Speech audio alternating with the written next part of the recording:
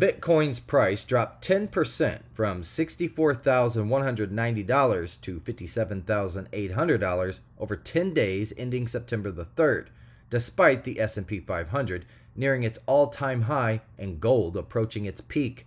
The decline is attributed to recession concerns and shifting focus to U.S. monetary policy. Bitcoin's future bullish outlook depends on anticipated Federal Reserve rate cuts. In addition, the 2-year Treasury yield fell, indicating lower returns on safe assets like government debt amid a slowing job market. July's inflation rate slowed to 2.9%, but rising jobless claims could affect interest rate cuts.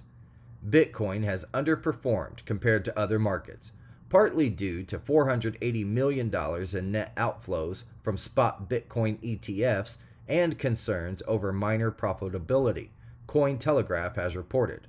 Miners' holdings remain high, but falling hash rate earnings and declining Bitcoin prices could lead to sell-offs.